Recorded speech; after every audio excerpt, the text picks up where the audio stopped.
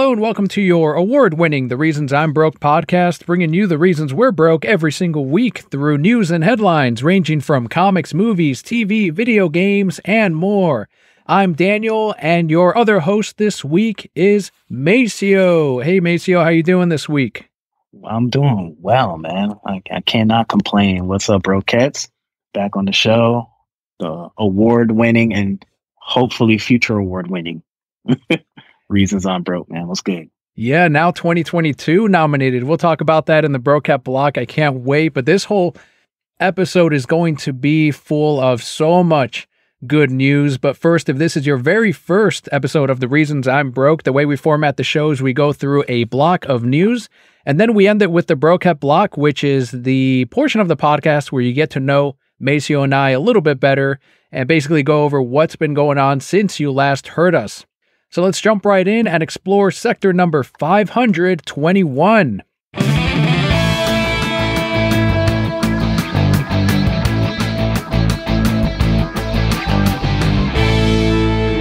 So kick this one off, Macio, with what's apparently happening between Sony and Microsoft here.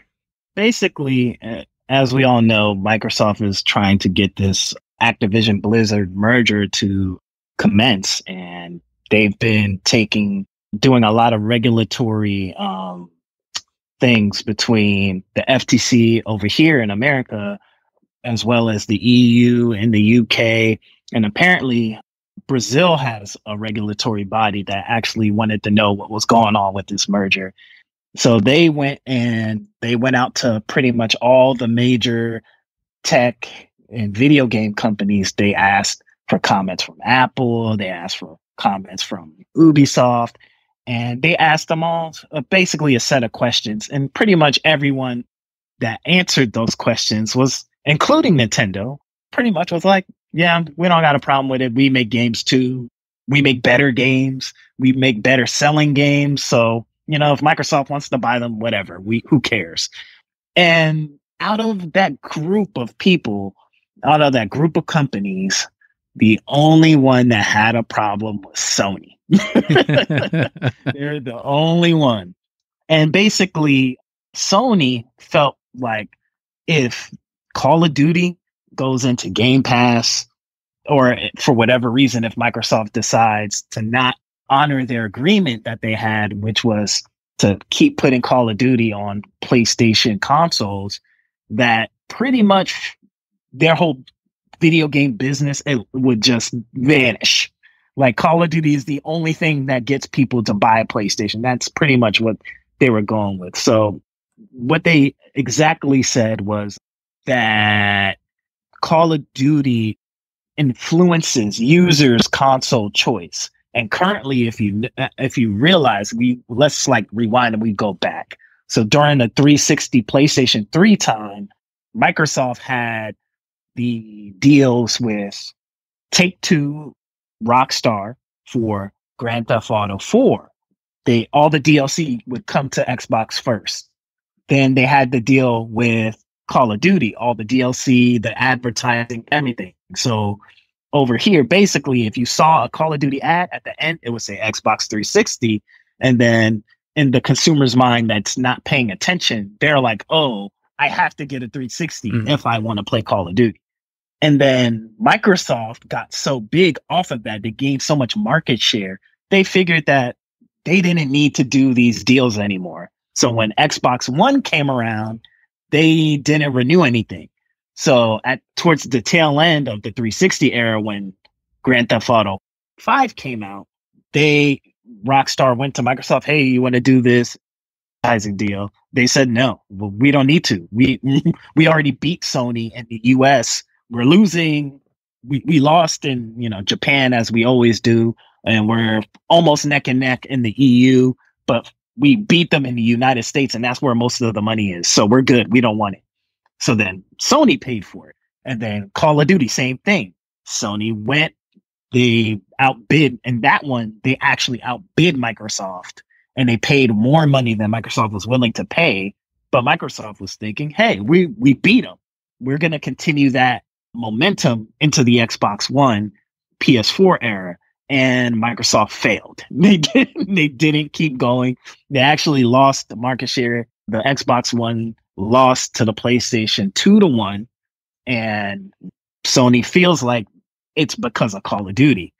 And they actually even said that they feel that Call of Duty is its own genre, and that there's literally no game that can ever upset or beat Call of Duty. No, not a single developer, not a single publisher makes a game anywhere near Call of Duty.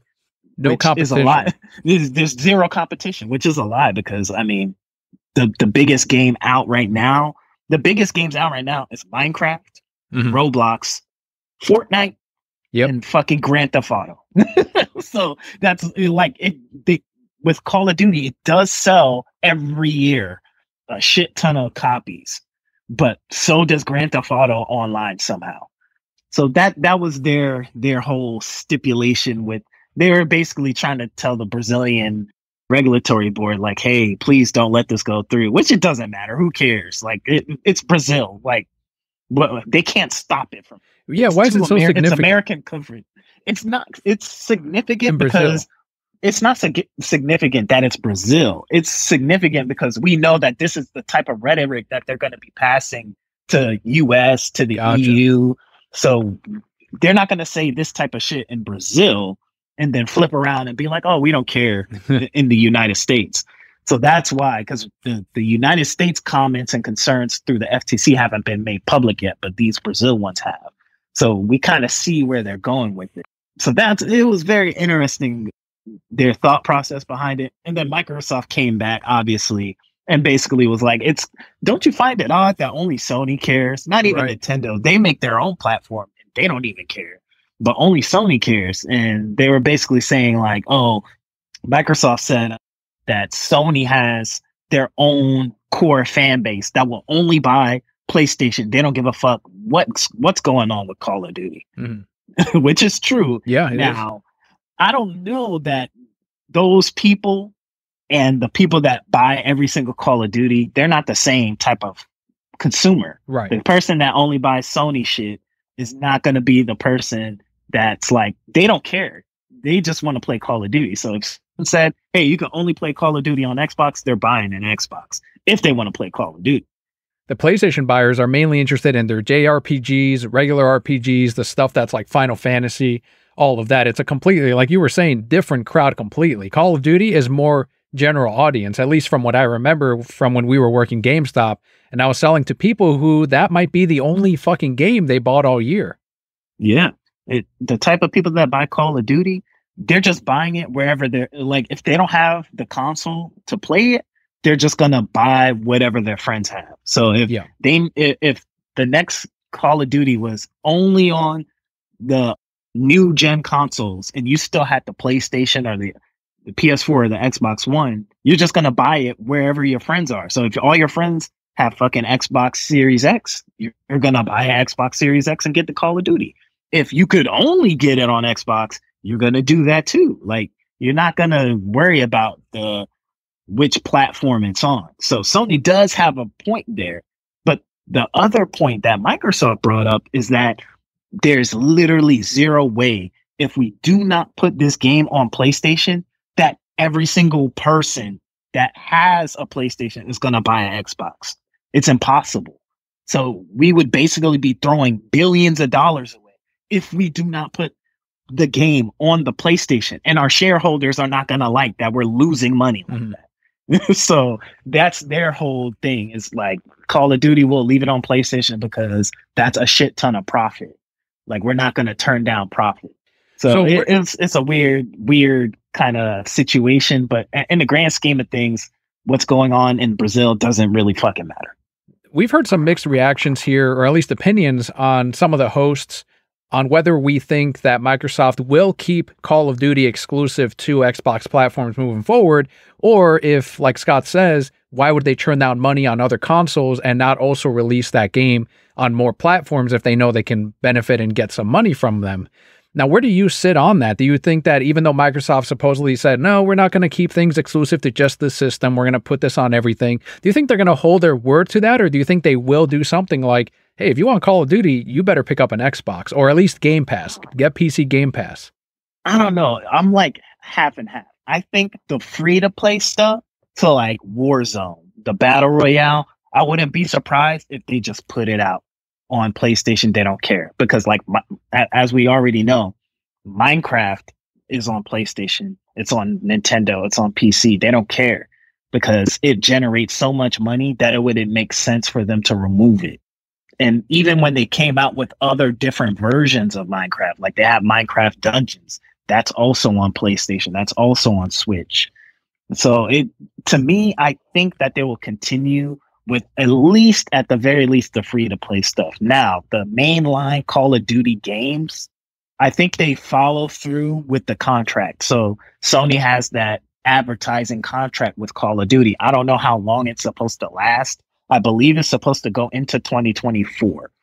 After that, I think Microsoft just might say, hey, the free to play, we'll keep it because, hey, that just generates so much money. Mm-hmm. But that mainline game, I wouldn't be surprised if they just keep that to the Xbox. Good. It kind of makes sense, but it kind of doesn't, because again, that is billions of dollars of profit that they're basically throwing away. And they can't sell 40 or 50 million Xbox Series X's in a year. They just don't have that capacity. They don't have that ability. So even if they did keep it away from PlayStation, they would never make those sales up because they can't sell that many consoles that fast. Well, here's the beauty of it. This is what my buddy Michael Pachter was talking about. You can now download the Xbox app on your fucking television, so you don't even need a console anymore. So get Game Pass. That's got to be on Game Pass, and play Call of Duty on your TV. Yeah, that's true, but it's like it's a different feeling when you have the actual console. You're playing it 1-to-1 with zero lag. And it's all dependent on your connection to your router versus now you're connecting it to your TV through that. And I know they're working on a lot of stuff with the cloud stuff that's going to make it even closer to 1-to-1, get it even better with latency and video quality. That's supposed to be coming out later in this year or at the very beginning of next year. So that might make the gap smaller. But I don't know, man. Like a lot of those players, even though they're casual, they'll still want the console. So they'll get over it. But yeah, like I don't think, at least not for the next 2 to 3 years, they're gonna still get Call of Duty. That makes sense. And did you see that link that Bobby put up on Discord of some of these shady practices that Sony is pulling over paying off developers to blacklist basically from Game Pass? Yeah, and that was Microsoft's rebuttal to the Brazilian FTC. That's what I'm going to call them because I don't know how to say any of those Portuguese words. Mm-hmm. Basically, they said, listen, like they can't say that we're going to keep our games off of their console and off of their platform when there's games that come to their system that they literally go and pay money to developers and say, do not put this on Game Pass. Like, we would want that game to be on Game Pass. They want to put their game on Game Pass, but they are not going to turn down 20 or 15 or 20 million to put it on Game Pass. They'll just say, well, we'll take the money from Sony instead of the money. Like, Microsoft's going to give us 10 million to put it on Game Pass, but Sony's going to give us 15 to not put it on there. Let's do that instead. And then eventually down the line, after this agreement ends, maybe in 5 months, 6 months, a year, we could still get that 10 million from Microsoft. They'll still give it to us to put it on Game Pass later. So we might as well just go ahead and do it. So it's all these things have backdoor deals. Like all of these little small indie games, even up to the AA and AAA games, they have these backdoor deals with Microsoft and Sony, especially now that Sony has their own situation going on. They're doing the same thing. Like Microsoft is going to be like, hey, we want to pay for this to be in Game Pass, but you can only put it in Game Pass. You can't take our money and then also take money from Sony and then put it in their shit at the same time. Like you're going to have to wait until it's been here for X amount of time. Then you could go to Sony. We don't care after we get our little 2 to 3 months exclusive. into Game Pass, go get your money from Sony. Just like streaming deals. All of them are, it's the same shit. Like, you think if I make a movie that looks fire, that HBO is going to be like, okay, we're paying for the exclusive rights to stream this for like 5 or 6 months. Like, they're not going to want you to take their money and then also go and throw it on Netflix. That's just common business sense. So I don't know why, like, people are like, oh man, Sony's doing something wrong. Like, that's smart. It's smart business. The problem with it is that Sony doesn't have the money to continue to pay developers over and over and over to not put their games in Game Pass. So they have to pick and choose. See, that's my point. They're like, yeah, that's exactly it. To me, that's not I get you can't lose ground to your competition, and that's how serious Game Pass is now, where Sony has to pay developers to not put their fucking game on there. And how long are you going to keep that up? How much money are they losing just by Game Pass existing? And I think that's a testament to how good a service Microsoft's Game Pass is, Microsoft's PC Game Pass too. And it's only a matter of time before Sony can't pay up anymore. And eventually these developers, like you said, they're going to have to pick and choose. Okay, this giant game that everyone's playing all of a sudden, we need that on our little PlayStation Game Pass thing. And we'll just focus on that. And then everything else, though, they're going to have to give up to Microsoft's Game Pass. And it's not they better hope that their thing takes off, because if it doesn't, it's really going to be all Game Pass. It's going to be hard, man. Because if and I'm like 90% sure this is going to happen, that the Activision Blizzard thing is going to go through fine, maybe with a couple stipulations here or there. But when this comes through and then they do the first commercial for Game Pass, and it's like Call of Duty, Diablo, yes, Overwatch, all in Game Pass for $9.99 a month, like that, how do you combat that? Mm-hmm.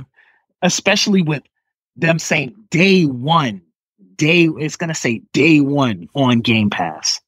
Meanwhile, Sony has heavy hitter games. They got Spider-Man, they got God of War, and they got Last of Us, Uncharted. They got all these games, but it's not day one on their subscription. It's sometime in the future. Wow. It's going to come. Not even day one. It's going to be months, a year in certain cases. So when you have that type of shit going on, it's going to be difficult. Like, even in this, Sony was telling the Brazilian FTC that, hey, like, Microsoft already has a monopoly on game streaming, but they were specifically talking about Brazil. Like, when they put out the games, the Xbox Cloud Game Pass in Brazil, they had fucking queues for that shit.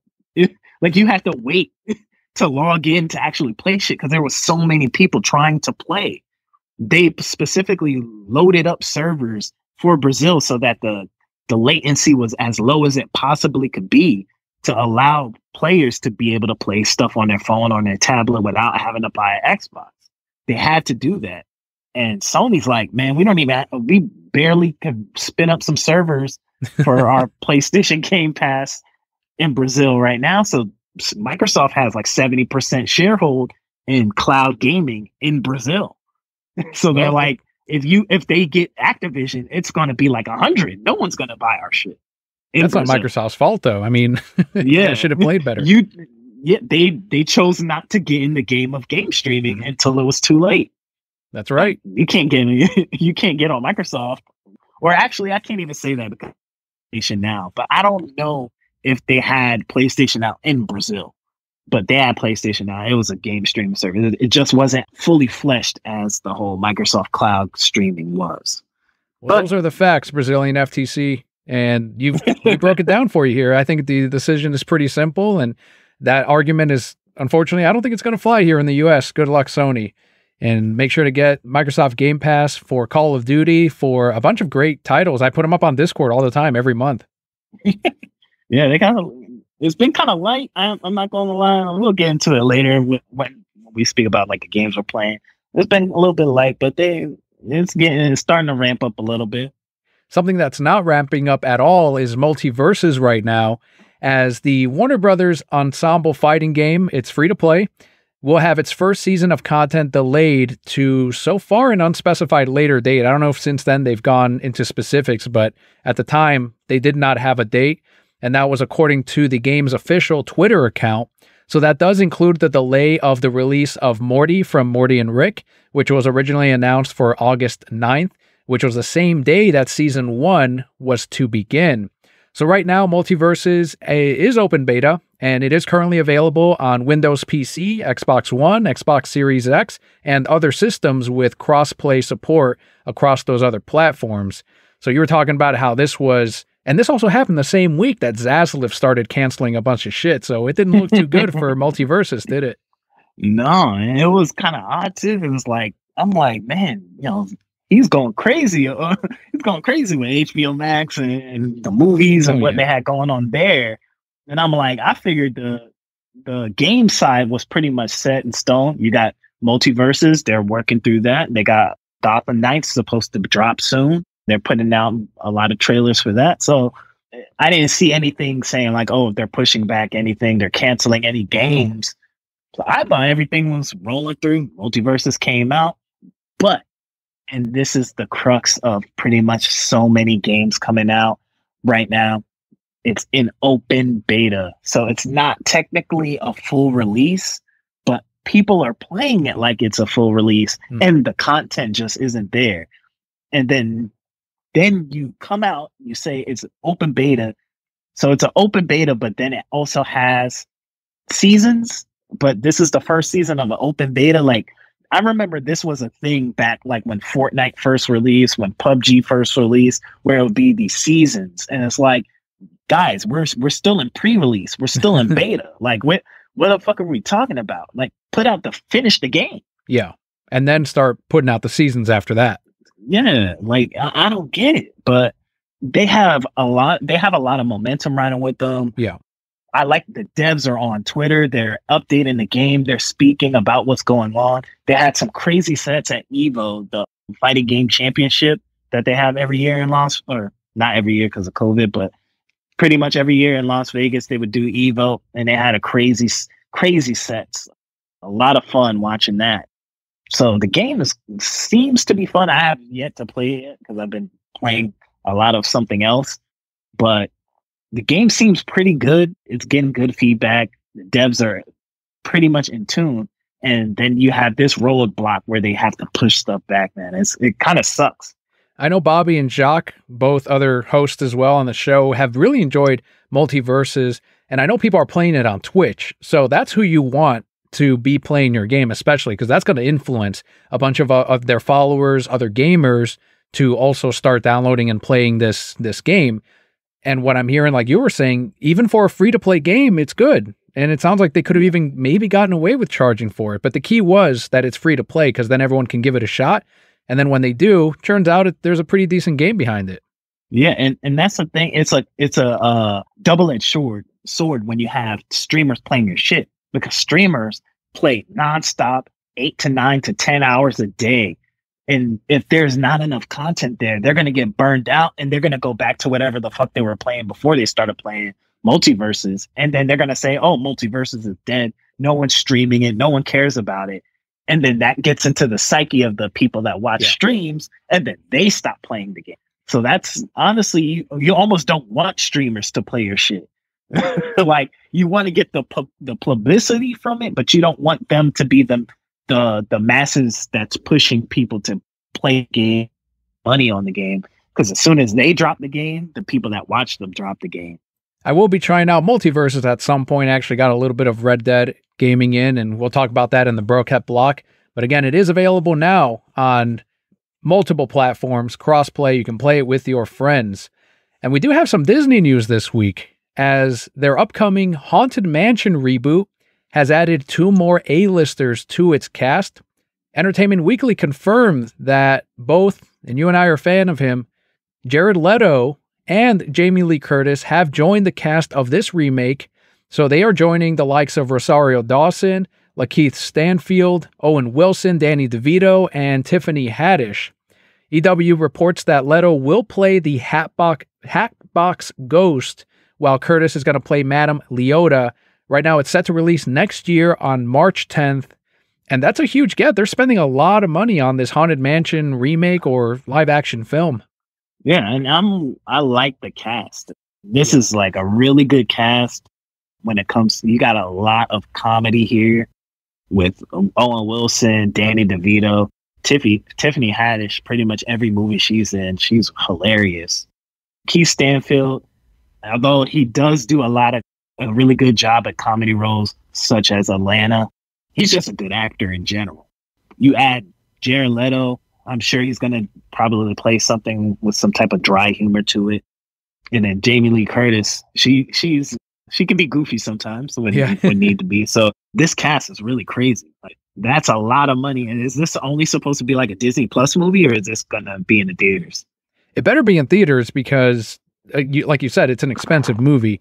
And as we know now, especially post-COVID, we was a little unsure when we were doing the shutdowns and everything of whether theaters are still going to be the moneymaker or if streaming services are going to be it. And it's proven now, especially after Top Gun, a lot of people said Top Gun Maverick saved the movie industry for cinema, for theatrical releases.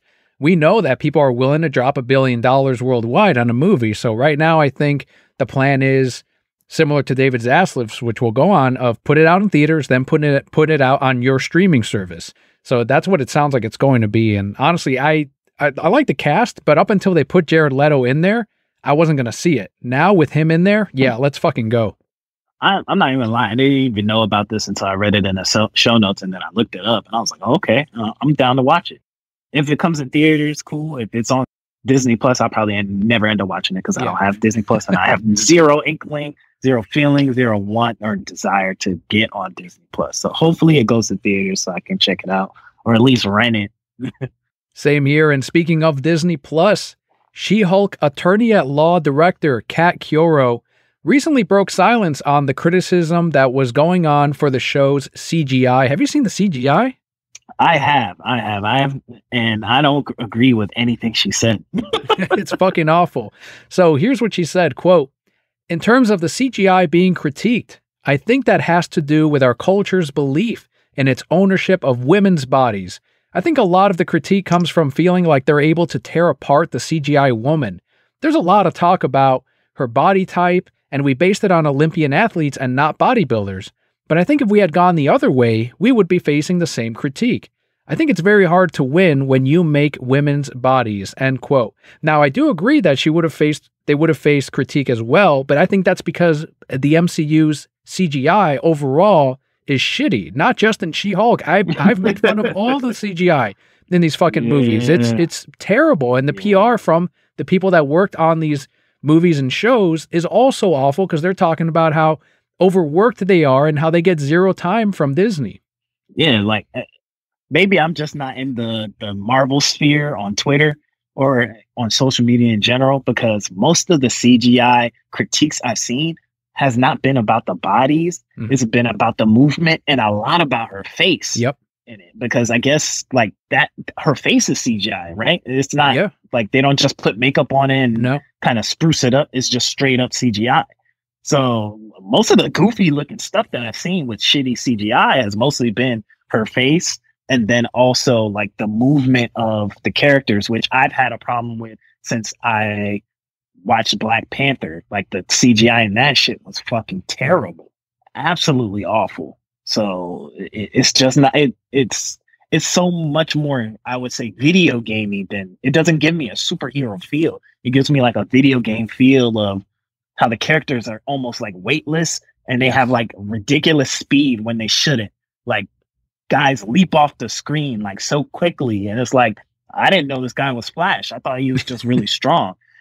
But they have like this ridiculous amount of speed, and it just looks unnatural. And then when they don't do the CGI and it's just hand-to-hand combat, besides Captain America 2, it looks terrible.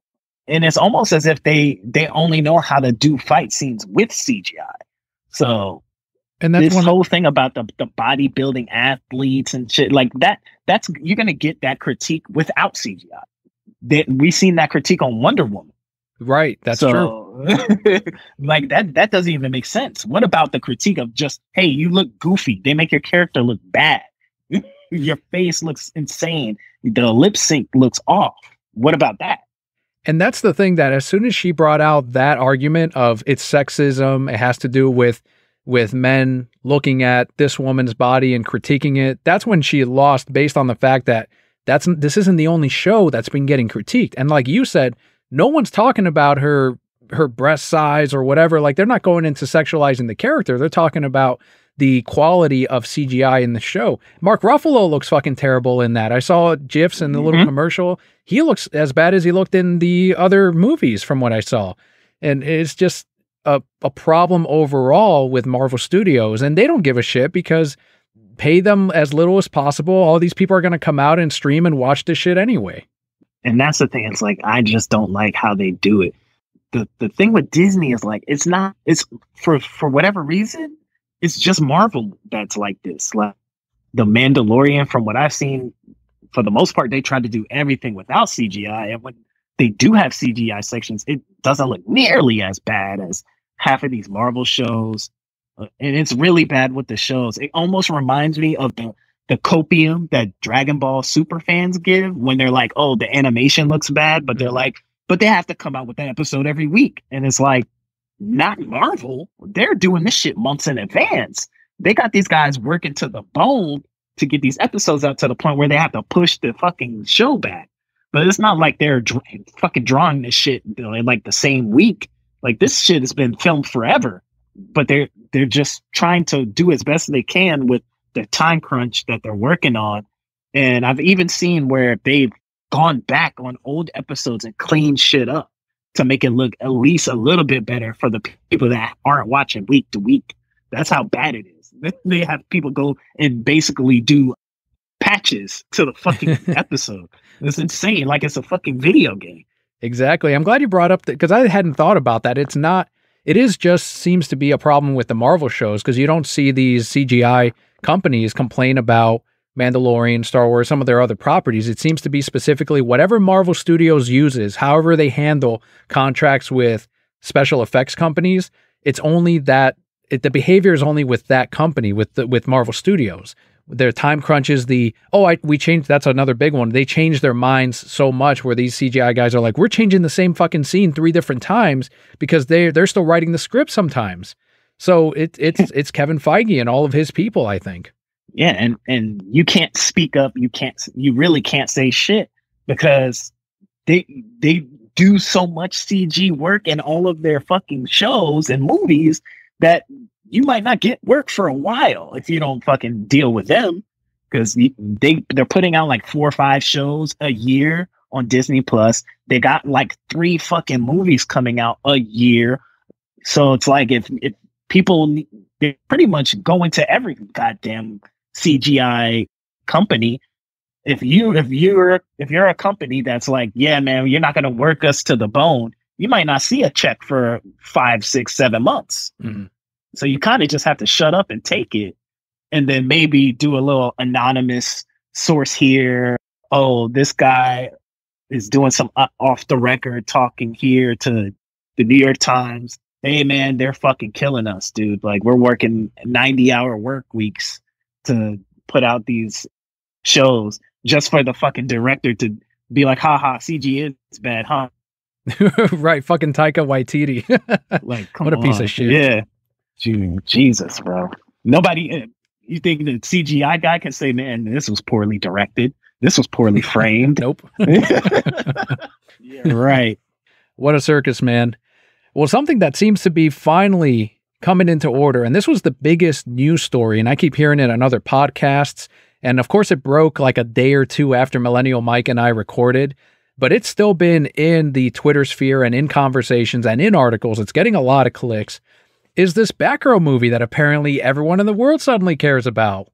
Batgirl, which was the first of the DC films that were set to premiere on HBO Max. This was a decision by the old regime, by Toby Emmerich, Walter Hamada, has been shelved along with Scoob Holiday Haunt, which was the sequel to the first Scoob that came out during the pandemic. And that was reported later that day. So both of those got shelved, and it's only the first of many projects here. But Batgirl in particular, so this is where the incompetence of the old regime really shines. because they got a budget of $90 million. It was originally 70. It ballooned up to 90. It's suspected that it's over 100, but because it shot during COVID, that's why it kept going up in its budget and its costs. So the New York Post cites that poor test audience reactions were the reason why Zaslav cut the project. So they did get some of that money back, according to Variety. The canceled release will take a $20 million tax write-down, as it was seen internally by Warner Brothers Discovery as the most financially sound way to recoup some of the costs.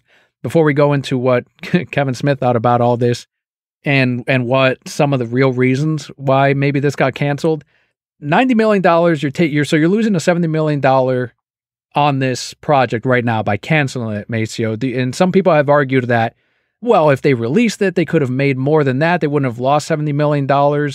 Good move, bad move? What's going on here? So I do want to say, like, it's still technically they still lost 90 mil. Like, I know they're doing the 20 million tax write down, but that's just them saying like, oh, we lost $20 million, so you can't tax us on that. So that's what what the write down is. So technically they still lost $90 million, but it's the potential of more money they would have lost because they still have to promote the fucking thing. They can't just put out the fucking movie on HBO and just be like, oh yeah, there's a movie on there. No, they still have to, if they want the movie to be any type of successful and get any money back, they still have to probably spend $100 million on marketing and promoting the movie. So to me, if they felt like this shit wasn't going to make money back, the Scoob Holiday Haunt, which has tons of, that costs tons of money, the voice acting alone, the people that voice the characters, and the Scoob, that's the one that's all CG, right? Like all animated. Yeah, according to Paul Dini, who wrote this movie, it was supposedly 95% done. Yeah, it sucks. It sucks, but listen, man, like the 90 million in the hole, then another 100 million to promote, and it's only on HBO Max. Like, it doesn't add up. And as much as I don't know if the movie was going to be good, but I do like the actress. I like her attitude about it, and she was really good from what I can tell in the Miranda, what's the dude name? The guy that made Hamilton. From what I can tell, she could sing for sure. Luis Manuel Miranda or something like that. Yeah. So she seems like she's pretty good at singing, and her acting is decent from what I've seen. But she had a pretty good attitude about it. So it sucks that, you know, she doesn't get to be Batgirl. But it's like, listen, man, Hamada and the rest of those jokers, they fucked up. Why did they spend so much on this? And this is the hubris of fucking Warner Brothers at the time. This movie costs more than the fucking Joker. It costs more than the fucking Joker. They didn't even want to put that shit out low key. Yep. They were trying their best. You can even have the profit, dude. We don't even want the profit because this bullshit isn't gonna make money. No one's gonna want to watch this and $1 billion later. Like, come on, man. They were fucking up. And this whole time that DC has practically been dormant, the stuff that actually makes money, Shazam, Aquaman, Batman, like they've been quiet. Of course, Joker, that went out to 2024, man. Like, what are they doing? What was these guys doing? We still haven't gotten a Flash movie. Aquaman 2, they just started filming that shit. Like, they've been pushing stuff back and back and back, and they were spending $90 to $100 million on this Batgirl thing that couldn't even get past the testing audience phase. On HBO Max fucking projects. 90 million, not something that's coming out in theaters either. It's like it's like they thought they had infinite money and they were like, fuck it, let's just spend it all because chances are maybe we'll get fired, but might as well. I don't know what the fuck. Who the hell thought it was a good idea to spend $90 million on a Batgirl movie that's exclusive to HBO Max, to spend, what was it, $70 million on the Wonder Twins movie that David said, no, fuck that, we're not making that. It's insane how much they thought that they could spend on these fucking projects. And it turns out apparently it wasn't very good. And it was almost as if like the people under Hamada and what was going on with Warner Brothers at the time, it was almost as if they were looking at what Netflix was doing, where they just spend billions of dollars on content. And they were like, we have to do that too. And it's like, no, you don't. Especially not on HBO. HBO is known for quality. Mhm. That's what the whole purpose of it is. Damn near, they have the best streaming service in regards to content, because everything that comes out on there, even if it doesn't get renewed, usually is at least above, slightly above average, and a Yeah. lot of it is just either good to incredible.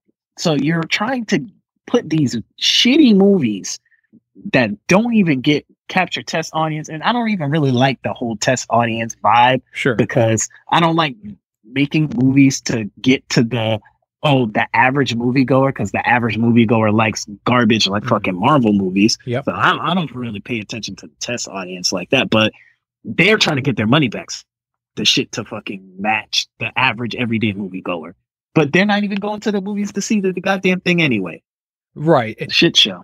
And there's a couple of reasons why there's some theories on the test audience wasn't the real reason, because apparently Black Adam tested the same as the Batgirl movie, and they're not canceling Black Adam. So obviously it comes down to money, $90 million. It's not coming out in theaters. That's a big part of it. But the biggest rumor now, and we're going to find out in 2 months, according to Sell Abdul Link, which we'll talk about later too, is David does want to restore the Snyderverse. And this Batgirl movie, I don't know if you know the details about it, but this is a post-Flash project. It was supposed to be, where the Flash merges Michael Keaton's universe with Zack Snyder's universe, erases Batman, erases Superman, Henry Cavill and Ben Affleck.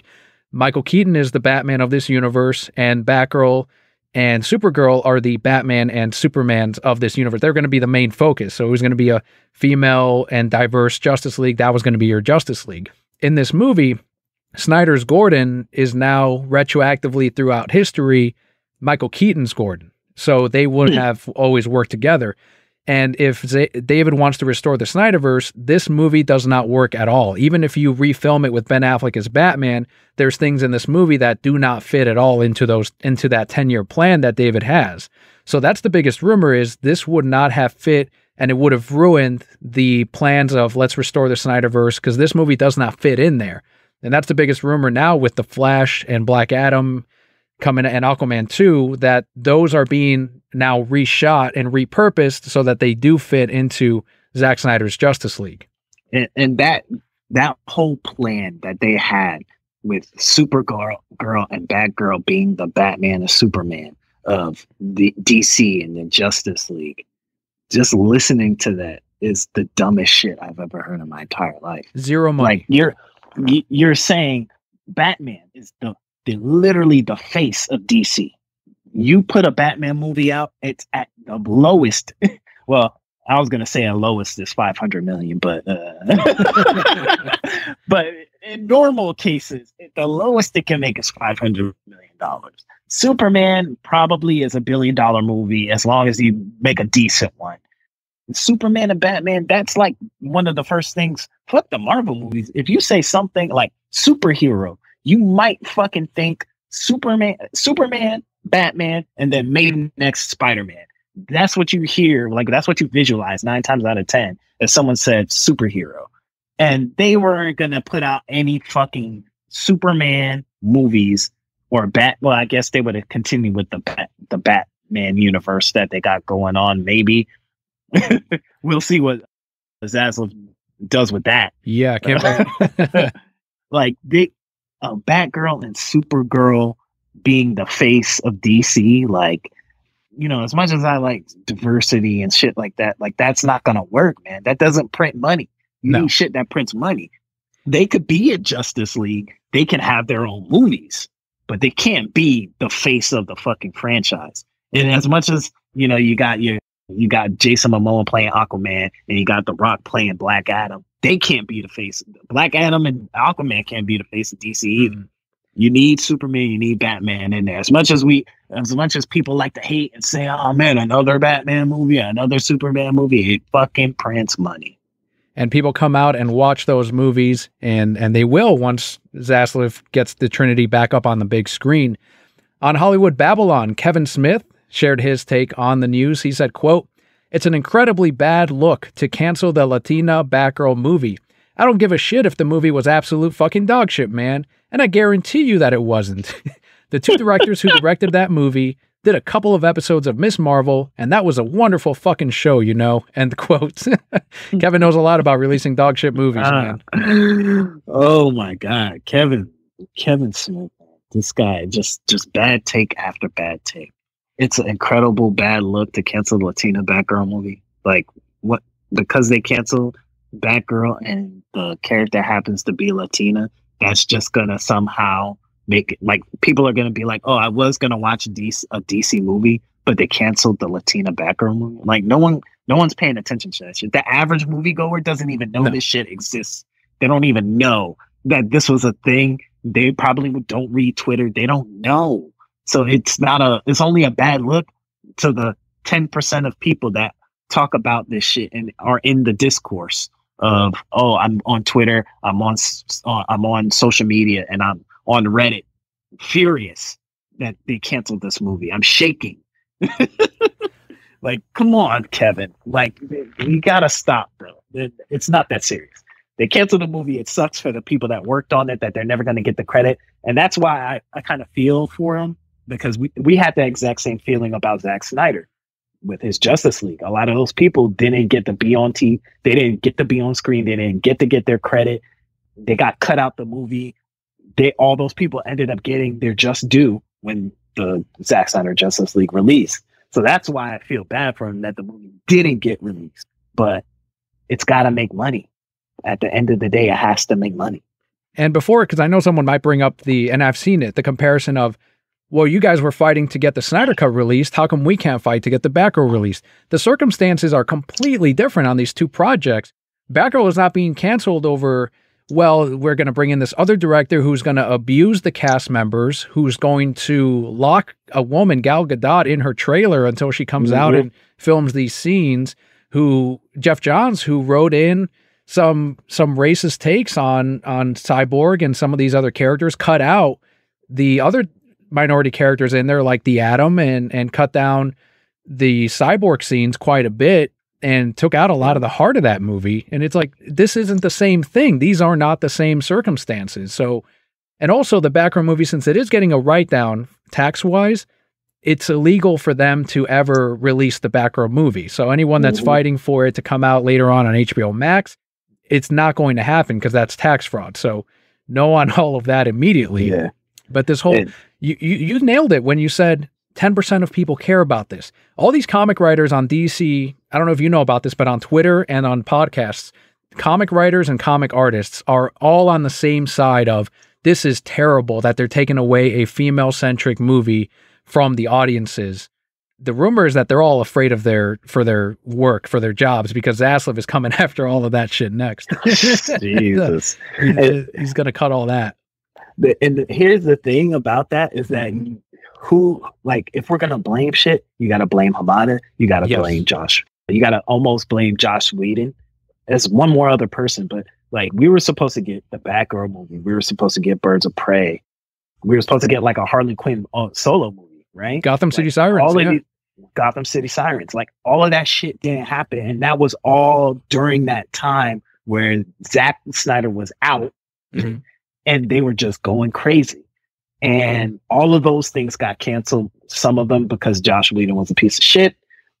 And some of them because they spent exorbitant amounts of money. And there's more cuts. There's Blue Beetle. There's more shit. The Wonder Twins, like, they got more shit that they can axe from whatever garbage that they were trying to just throw shit at the wall. Like, just because Marvel's making Doctor Strange and they somehow can make some money off that shit doesn't mean that you could just throw whatever characters you want up on the fucking screen and spend millions of dollars. Like, you gotta start low, man. Like, it doesn't have to be CW CGI low, but it has to start at a lower level. And Zaslav, like you said, he's just cleaning up the mess from these other executives. That's all that this is. And he is now setting things right. I'm hoping. And that's what it sounds like is happening. And like you were saying, 10% of people give a shit about this. Zaslav is aiming for the general audience. He wants that Top Gun Maverick audience, the general audience, to come out for these movies again, because they're not coming out for the Pedal Squad from James Gunn They're probably not going to come out for Black Adam. As much as David tries to fix it, I don't think that movie's going to hit $1 billion or anything like that. But that's who he wants. He wants the people that didn't know about any Batgirl project, don't give a shit about a Batgirl project, but that are going to come out for a Superman, a Wonder Woman, or a Batman film.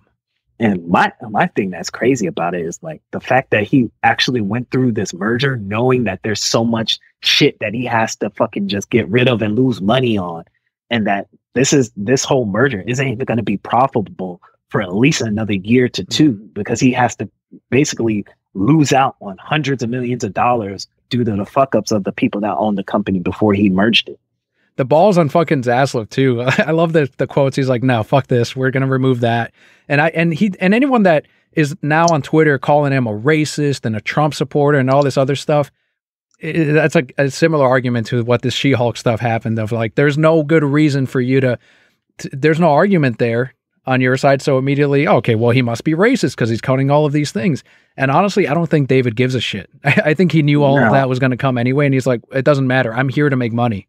Yeah. At the end of the day, like he might get a little bit of bad press here and there, but in the grand scheme of things, if he turns this shit around and makes money and they see the growth in the future of the merger going up, then the shareholders, that's what the fuck he cares about. The shareholders, like he and they're making it a political thing. He's on, I'm sure whatever politics he has is on the side of that's going to get Warner Brothers Discovery the most money. It doesn't matter. And whether it's Biden, Trump, none of that shit fucking matters. It's what prints money.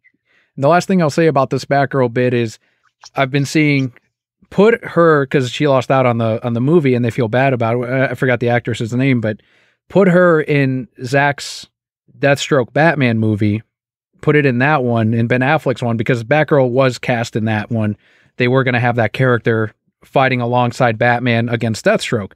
And they said that could be a way to make it up. And it's like immediately on Twitter, the perfect response of, why does Zack have to give up his casting of Anna Kendrick, I believe was who he had cast, just so that this other Batgirl can take her role? It's like no one thinks of the other side of these things either. He had a casting already, so why should he have to give that up? Just doesn't make sense. To me, it wouldn't make sense. To me, it also doesn't make sense, especially because he usually casts very well for his movies, and you can't even spin it into like a minority diversity type deal, because he is very good at diversifying the cast in every movie he does. So yeah, just watch any of his fucking films. That'll tell you everything. DC Films. Check out Rebel Moon. Yeah, exactly. DC Films president Walter Hamada is reportedly on the brink of exiting the studio following the decision to shelve the Batgirl movie that was coming to HBO Max. So according to The Hollywood Reporter, Hamada will stay in his post through late October when The Rock's Black Adam hits theaters. And according to Geekosity, Hamada had plans for a DC crossover Crisis on Infinite Earths event that Zaslav has now canceled. Zaslav supposedly still wants to do a Crisis crossover event, but not until much further down the line of his 10-year DC plan, which if you're canceling all these different projects, of course, they're not going to do that crossover event that he wants. Then supposedly Ray Fisher, actually, Cyborg himself, went on Twitter and he's like, it's funny that Hamada is trying to spin this as, well, I'm exiting and it's my decision. And Ray was like, no, you're being replaced, dude. Yeah, man, like the plans just didn't add up. You're trying to do a Crisis crossover event. You don't have the films, bro. Like it's been so long since we gotten these mainline films. Like if you don't count, there's Justice League, right? We're going way back to 2020, right? For Wonder Woman 1984. That's 2020. Yeah, I believe so. Yeah. So we haven't had shit since then. The Flash is supposed to come out at the end of this year. No, that's next year now. Yeah, it got pushed into next year. So there's Black Adam is this year. Yeah, Black Adam is this year, but you got a 2-year gap. Then before 1984, we've had anything with like Aquaman. I'm sure he was supposed to be a big deal in this Crisis event. So like they're trying to do these huge things that's supposed to bring people to the theaters. And no, they're not showing up for this, bro.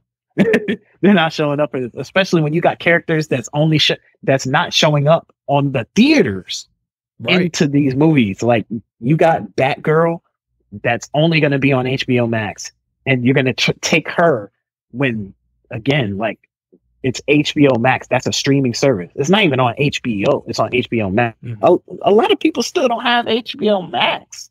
No, so you're expecting those people to show up to the theater to see Batgirl in a crisis crossover event. Like that's not happening. No, and that was one of the problems that Jason Kyler was saying, that most people that had HBO weren't converting to HBO Max because they didn't know how, or they didn't want to. They didn't know that they got more value for the same price for just converting over.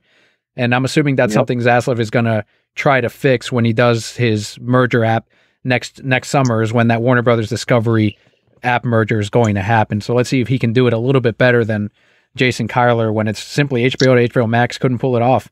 So let's see what happens on that end. But we do have so Walter Hamada's gone. I can't wait to see who becomes the new president of DC Films. He has not announced it yet. I think in October, when Hamada leaves, that DC president, I think, is going to confirm that the Snyderverse is back. And I think that's why he's holding off on telling us this 10-year plan. And that's something that, I don't know if you agree with this, but he's doing all these cancellations, which we've still got more to cover on the cancels. But let's say, like Scott was bringing up on Discord, and I get it, but look at it this way. He's like, they're canceling all these projects, but he's not announcing anything in his 10-year plan. And I thought about that, and it's like, well, if you cancel all these projects and then David goes, and here's my 10-year plan, people are immediately the few people that wanted to hate this, or that wanted these projects, are going to immediately hate and resent those new movies and projects, because they'll see that as the stuff that canceled all of these older projects. It'll immediately have bad press of, here's what we're getting instead. This is why Batgirl is canceled. This is why Supergirl is canceled, because of Justice League 2, because of the Batman, Ben Affleck solo film, because of Man of Steel 2. And my theory, I'm assuming, and he's a smarter guy than I am, Zaslav, but I'm guessing he's holding off until later so that it doesn't get the heat of, this is why they were canceled, because of these movies. Yeah, and the whole, like, the plan and the phases and stuff like that Marvel does when they go out to the Comic-Con stage and they say, oh, these are the phases, these are the movies that's coming out. To me, it's better for Zaslav to just hold off. And if he has to announce them during, like, an investor call, those kind of things, do it like that. You don't need to put out to the press, this is our 10-year plan, because it doesn't benefit you. Half the time, these things get moved around, pushed back, pushed forward, or even canceled. That's true. So there's no point to put out a full 10-year plan. 5 years, okay, but in the grand scheme of things, it's those types of plans should be only for the investors to know, oh, I need to buy more shares. I need to do this. I need to do that because I feel like the company is going in this type of direction. It's not for the fans, because the fans aren't going to remember, 10 years down the line, we're getting the Justice League 3. Like, they're not going to remember. They're not going to care. They're only going to care once they see the advertisements, once they see the trailers. So it doesn't behest him to say shit. Just do your cancels. If you have to say something during an investor call, the investors call and say, hey, what the fuck is the plan with DC? You haven't announced anything. And the only things that's coming out are the shit that we already had in plan. Like, that was already in play before you even purchased and merged and you became the president. Just keep it under the wraps, because as much as he keeps canceling, and I like that he keeps doing it all in one go. Yes. I feel like if there's more cancellations, he needs to just put it out now. Absolutely. And speaking of cancellations, what the next one here was Variety, which confirmed that Strange Adventures, which was an anthology series originally developed for HBO Max, probably cost a shit ton of money, by Greg Berlanti, who set up the Arrowverse and all the CW DC shows, has now been canceled. This comes after director Kevin Smith indicated that the series was canceled during his Hollywood Babylon podcast, same one that he talked about Batgirl and how it shouldn't have been canceled. He was brought on to develop a standalone episode of the series, so we know why Kevin's upset about these cancellations. That tells it all right circle. That's right.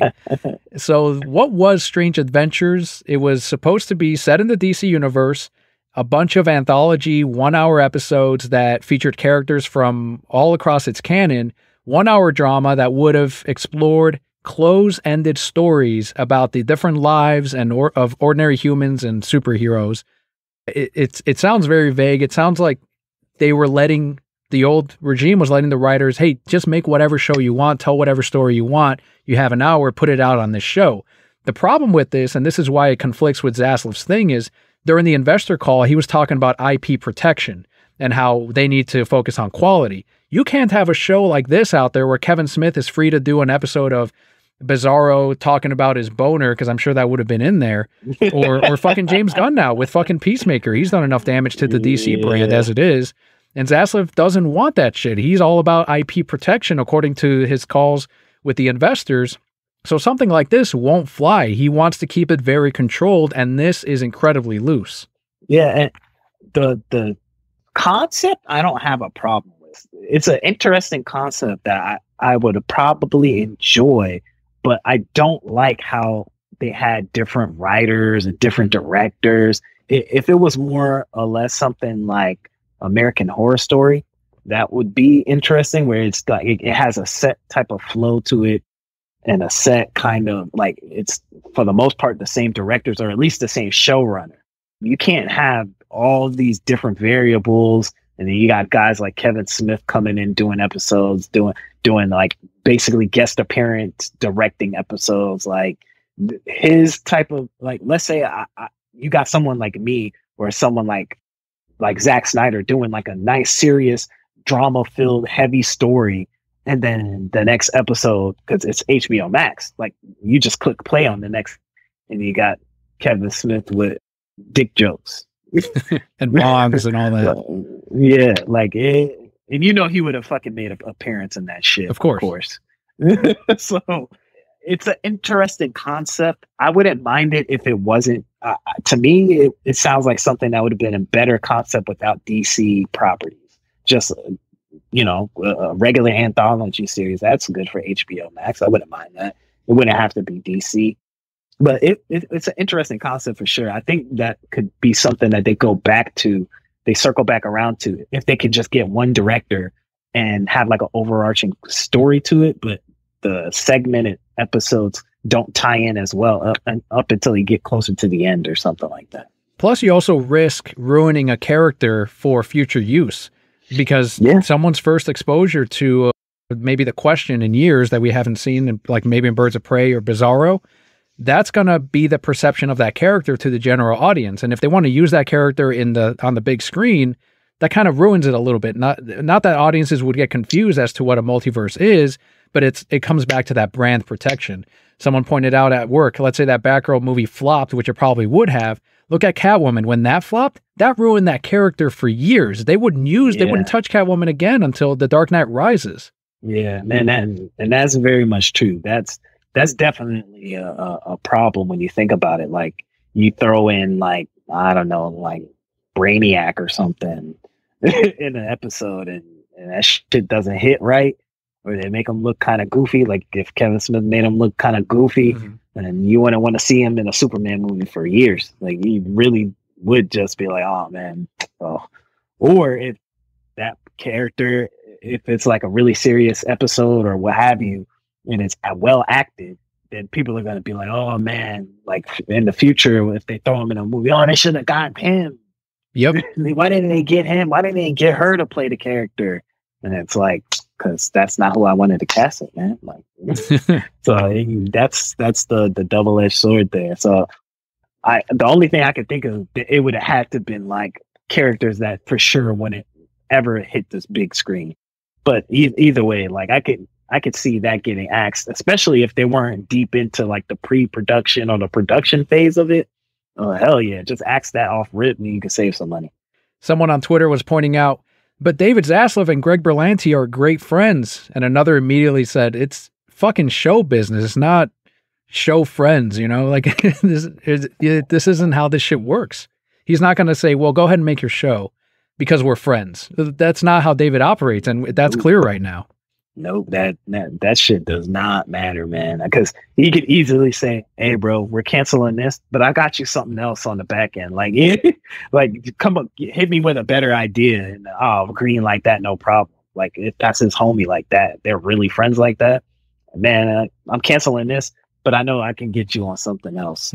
No big deal. No one cares. I'm sure he probably went out for drinks with them after the shit got canceled. Probably.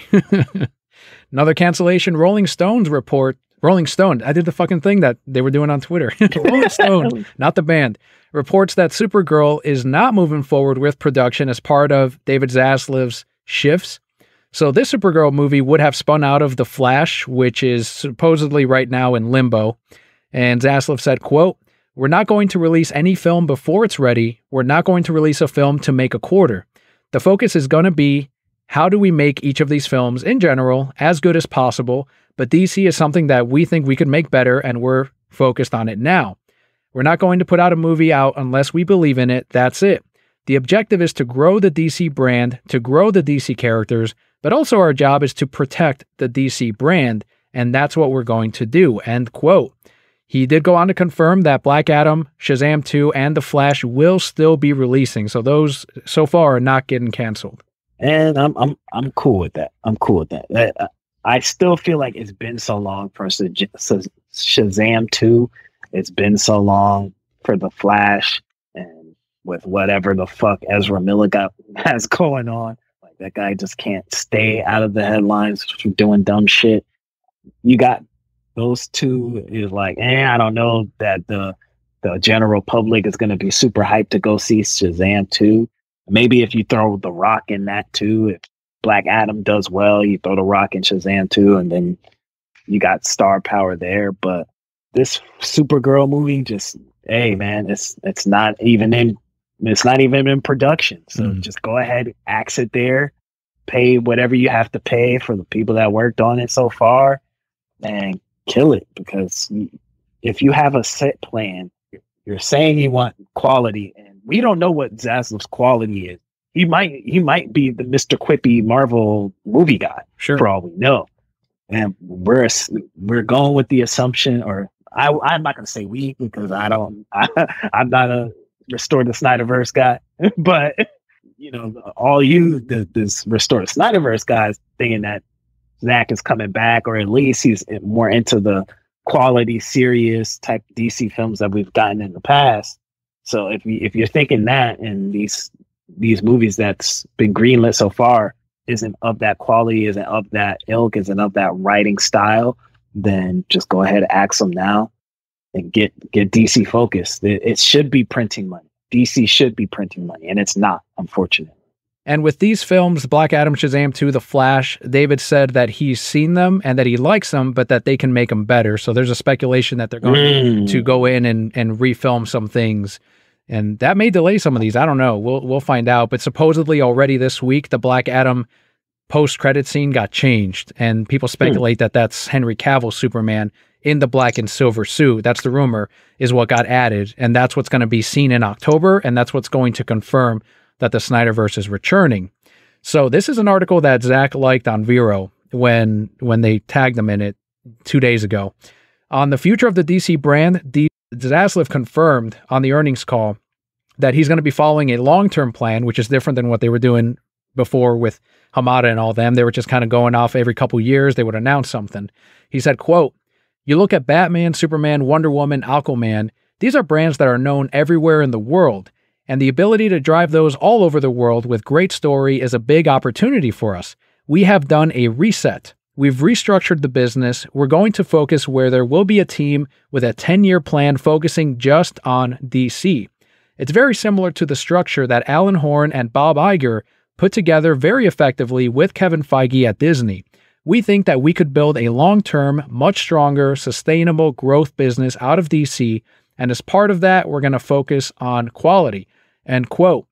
So that's where they were talking about, they tagged Zach in this on Vero, and they put on their good times ahead, and he liked it. So this is where people immediately were like, it's happening. It's confirmed. Like he just gave it away. But here's the thing though, with Zach, right? Do you think that he's going to go back to the original plan that he had, those original ideas, if he does come back and the Snyderverse gets restored? Or no, he's already said that the story has evolved since the original plans of five films. And So then he's been working on it since.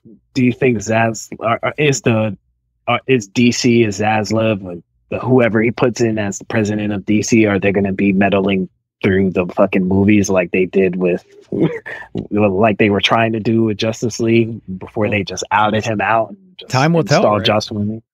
That's the things that I'm kind of like iffy about. Sure, and that's the thing. I'm assuming that if Zach were to come back, he would have that stipulation of, look, I got fucked really hard, and this is how we got into this mess. If we had stayed the course, you would have had your reboot by now, and now it's True. a whole fucking mess, and it's costing millions of dollars.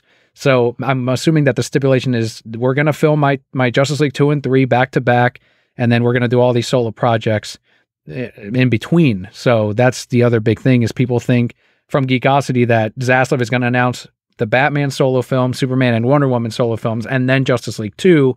And then after that, there's going to be a bunch of solo films again before Justice League 3. And that's what Zach has had to work into his plan as well for these 10-year set of movies. And that's something Zaslav has said too. He doesn't want a bunch of projects on HBO Max for DC like they were doing now. He wants to focus on the theatrical experience and then do other things for the streaming service, which is stuff like HGTV and all that. And another thing, like, what's Zach's deal with like Netflix? Doesn't he have like 2 more movies besides Rebel Moon that he has to put out in there? So how's he going to transfer from doing whatever he's doing with Netflix to switching over back to DC? Right now, Rebel Moon is being filmed, and he's doing those back to back. So 1 and 2 are going to be filmed all together, and then Netflix will release it over a couple years or whatever they want to do. He does have that Army of the Dead verse that he's still attached to. So he's attached to a sequel. He's also attached to direct 2 episodes of the animated series somewhere in between there too. And hopefully Netflix, I don't know if Netflix has even canceled all of those because of all of the subscription trouble that they've been going through. They killed the animation department. So I don't even know if Zach still has those projects, to be honest with you. But those were the original. Yes, he did have those projects lined up as well.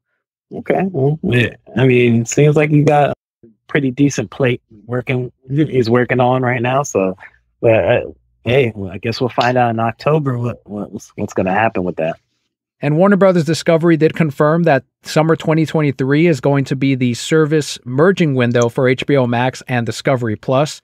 He said, quote, "Once our subscription video on demand service is firmly established in the market, we see real potential and are exploring the opportunity for a fast or free ad-supported streaming offering that would give consumers who do not want to pay a subscription fee access to great library content, while at the same time serving as an entry point to our premium service," end quote.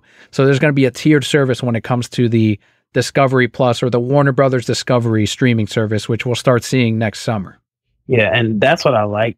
That's a good way to get growth. I don't know what the numbers are looking like with HBO Max right now, but $14.99 a month, I know it has quality. It has a lot of quality. But damn, that's a steep price. Mm-hmm. I mean, it's still better than Netflix.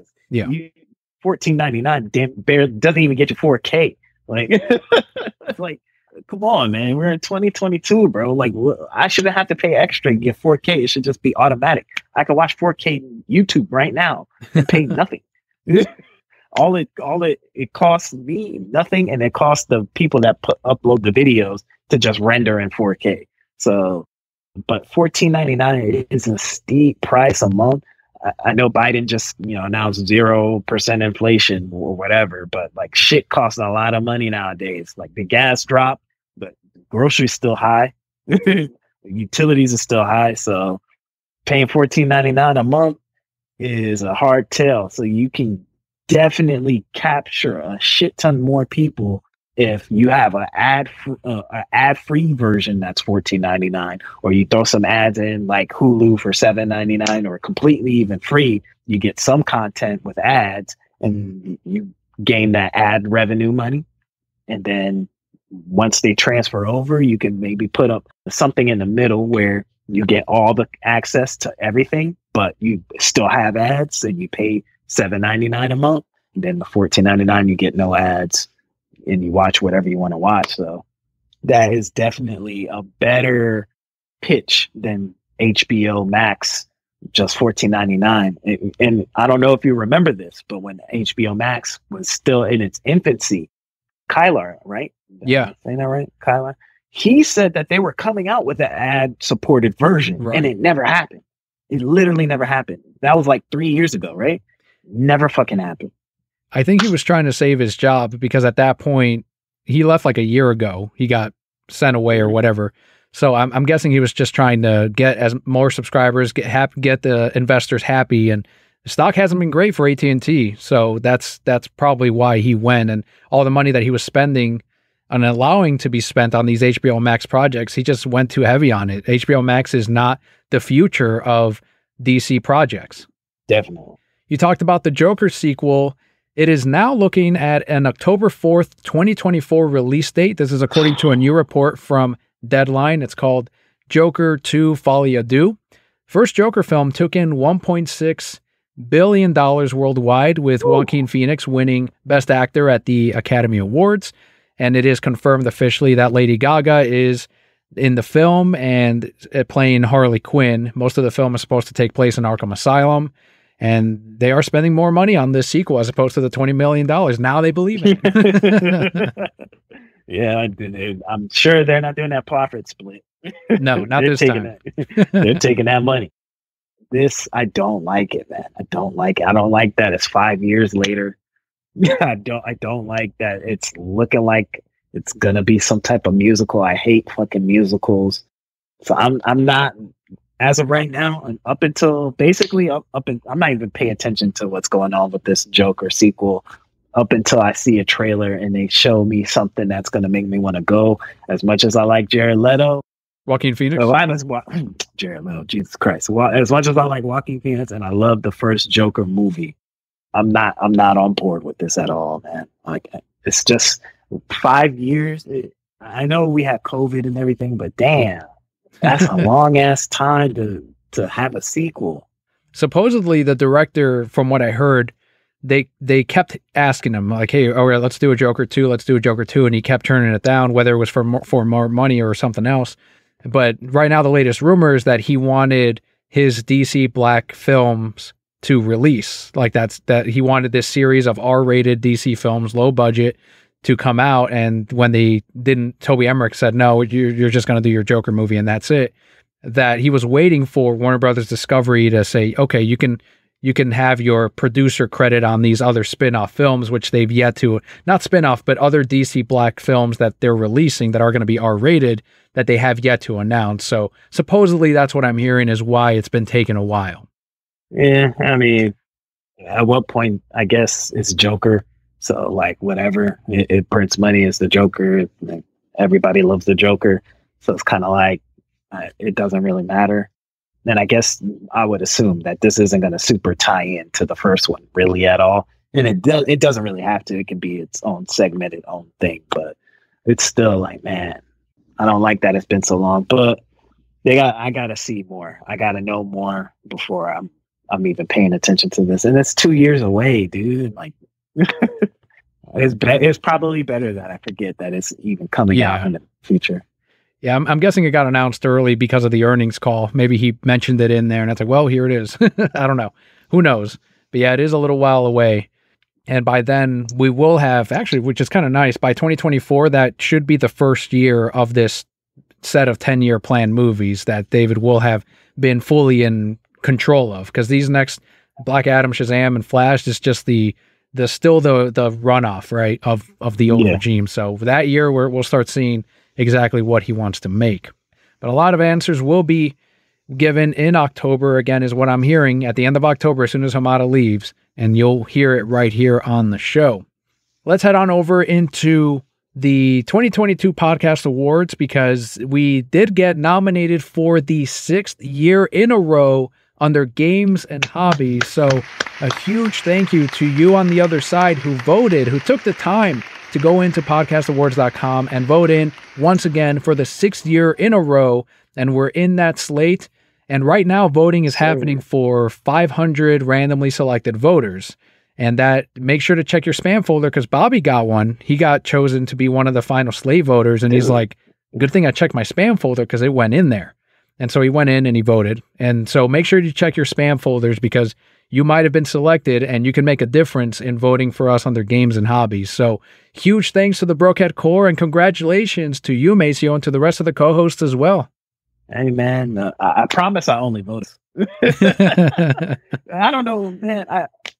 I ain't gonna lie. 1 year I did forget to fucking vote. But 5 years I've voted and I never got the next set of voting. That's crazy. I'm like, damn, I can't get it one time. I think Bobby has got it like 3. Yes, I think so.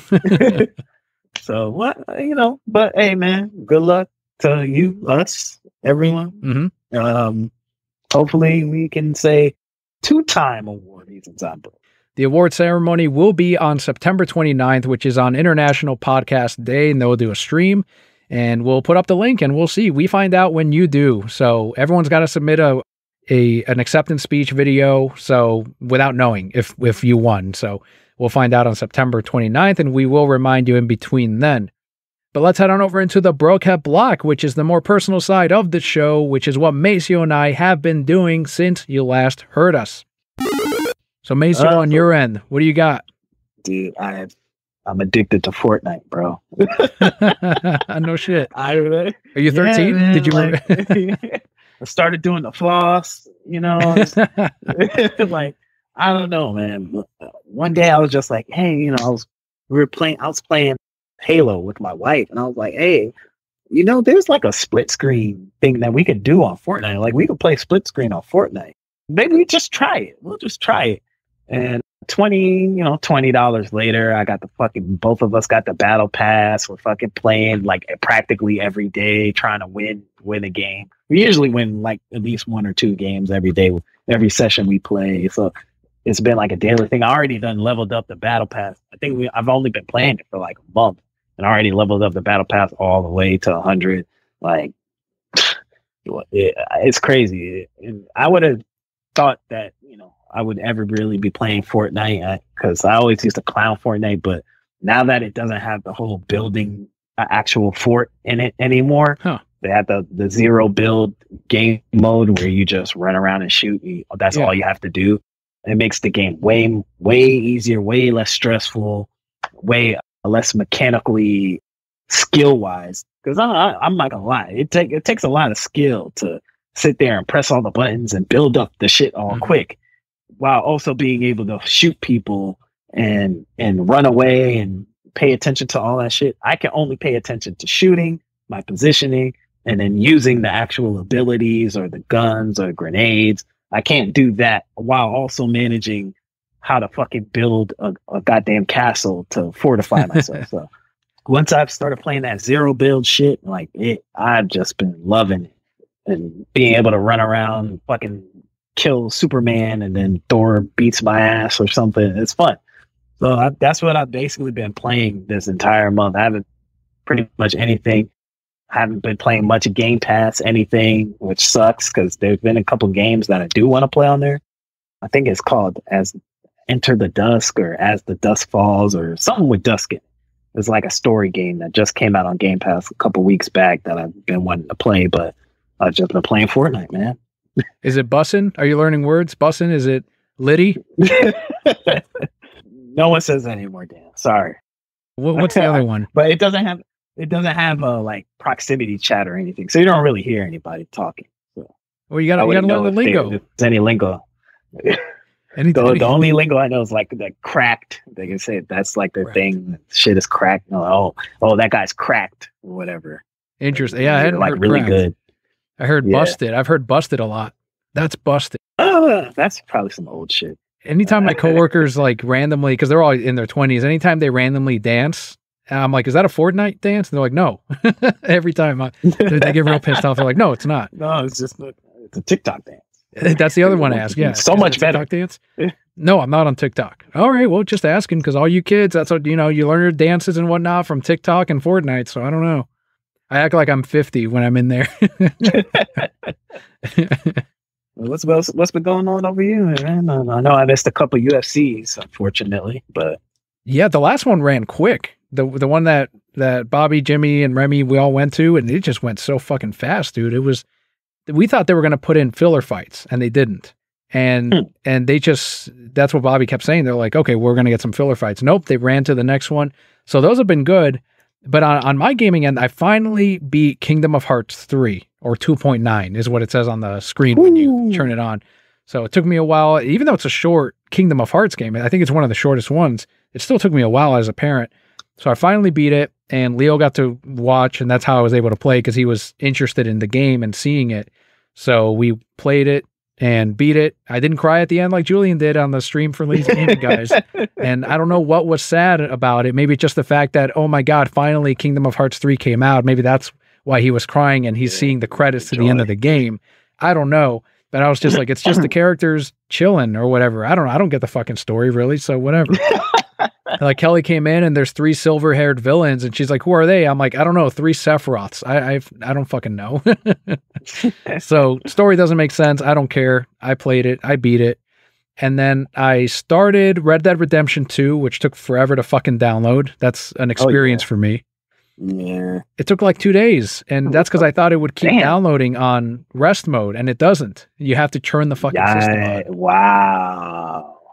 So that pissed me off. Yeah, that game's like 80 gigabytes or some shit like that. It's insane. Yeah, damn. There's a download disc, and then when you put in the play disc, it also has another download that it comes out of from there. Ooh, man. But it's fun so far. I'm still in the prologue. That was my thing with the first Red Dead. Like that first 3 hours is such a fucking slog. You got you fucking wrangling fucking sheep and shit. Like they really slow roll the fuck out of that first one. So I that's the whole reason why I never even played. I never beat the first one. I got maybe 6 hours in, and I was just so bored. And my brother ended up beating it. So I never even finished the first one, and I had no interest in the second one, especially when they started talking about all the shit that you got to do and fucking hunting animals and shit. I'm like, man, I don't got time for that. Well, that's what has me a little bit worried, and I need to stay on Red Dead if I'm going to play it and beat it, because there's a lot of controls. It's way more complex than Kingdom of Hearts 3, and now, yeah, you got to keep your stamina up. Your health goes down over time, I think, so you got to eat, because that affects it. So it's almost like that new Zelda game from what I hear. And I don't want to have to start doing all of that. And we'll see. So far it's fun, but I'm only in the tutorial. Yeah. So you got to do a lot of resource management and shit like that. Yeah. I don't have all that time. No, neither do I. But the other thing that I did check out is the Resident Evil Netflix series. I'm on episode 4 of 8 right now, and I'm going to give it one more. If it doesn't really speed along in the plot, then I'm probably going to drop it. But it's overall pretty well done. It's got your Netflix thing where at the end of every episode there's a song. You know how they always put that shit on there. Oh yeah. The song reflects what's happening, how the characters are feeling, and all that shit. Yeah. But what's kept me interested is it does time jumps. It's kind of like The Witcher, but not as confusing. But it shows you the characters, the young versions of the characters, where the characters are post-apocalypse. And it goes back and forth between those two. So you're kind of seeing how the outbreak happens again. And then you're following post outbreak and seeing, okay, now I see why this character is looking for her sister or whatever it is. And that's what's kept me on so far. But overall, I'm going to give it one more and we'll see. But there's zombie shit in there. There's people, they're killing zombies left and right. Albert Wesker's in there, Umbrella, all that shit's in there. Oh, it's cool, man. I've been wanting to actually catch it, but I've just been playing Fortnite, man.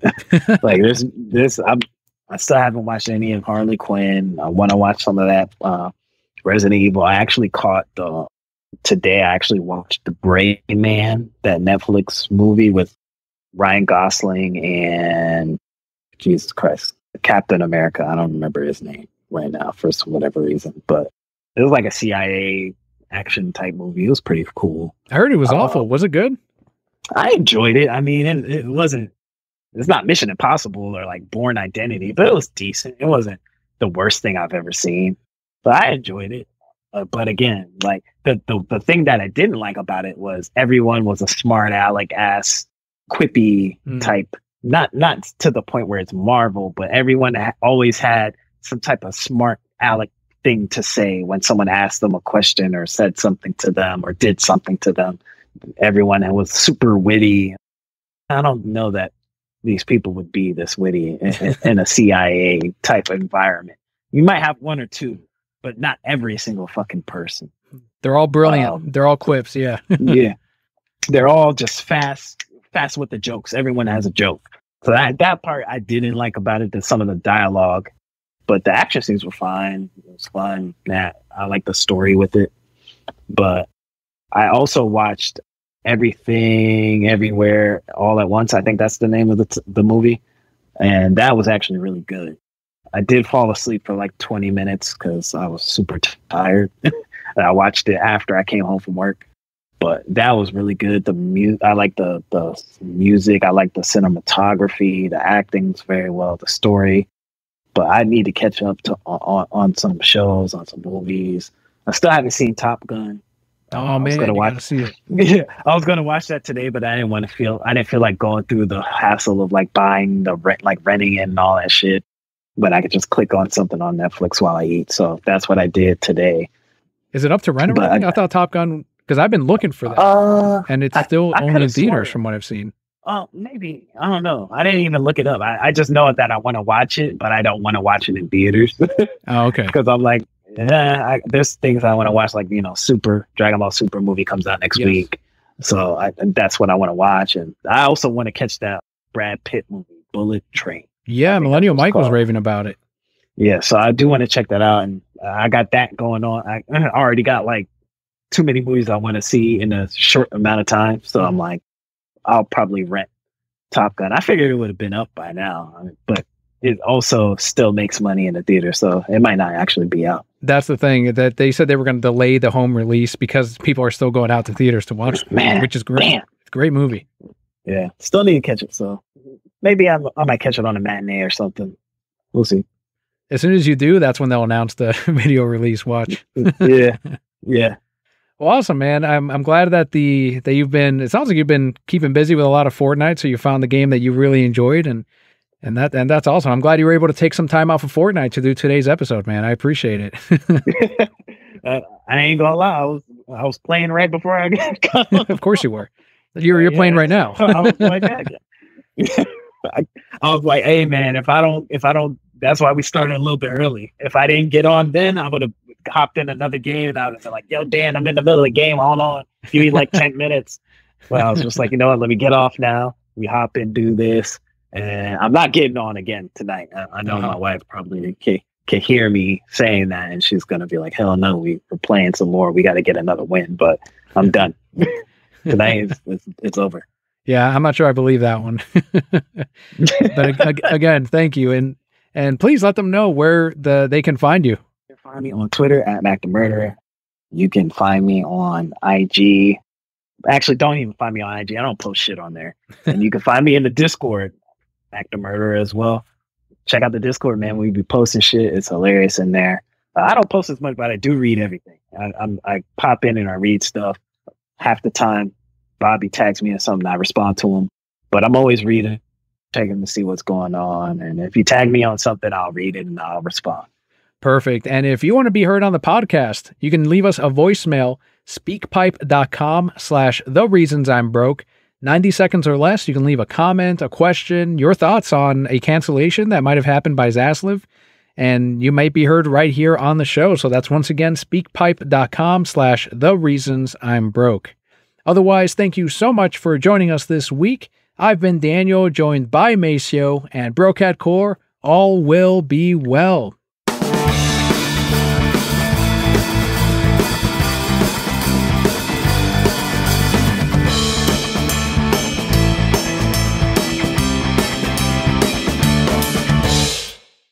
So first off, this is not financial advice to everyone out there, but Macio, one of the Warner Brothers CFOs, just bought $500,000 in stock for Warner Brothers Discovery. Zaslav bought $1 million in stock back in April. Sounds like they know something we don't. It sounds like they're about to go up in price or something crazy. Yeah, that is nuts, man. Because if they're putting money up like that to get some shares, they're probably looking at this thing's going to go up at least 20%, like soon. Or they're trying to stock up now for the billions that they think some of these movies and that they got in the pipe and the merger, that growth, because that's instant growth. You merge that together, they're going to say, oh man, we gained another 20 million subscribers here or something like that. And that stock price is definitely going to go up for sure. So that's smart. I don't want to put my money up. Because usually when people are putting money up like that, they're already ahead of you. So you're going to be behind. We do know that they bought them at $14 a share. Right now they're at $13 last time I checked. So I don't know, man. Long game. Could be the long game. 1 year high, 52-week high was $29. So in the last year they were up to 29. Now they're down to 13. So I don't know, man. If they restore the Snyderverse, that could be a shit ton of money. I don't know. They might do a stock split. Yeah. Maybe the price drop a little bit lower, but then they make it up with the increase in stock. So there's a lot of stuff they can do, but it makes sense if they're buying. The crazy part is that they're buying outside of their job. Like usually they get stocks as like bonuses. That's true. So the fact that they're buying stock out of their job, they really believe that they're about to turn the ship around. That's cool. Something's happening. It's happening. Yeah.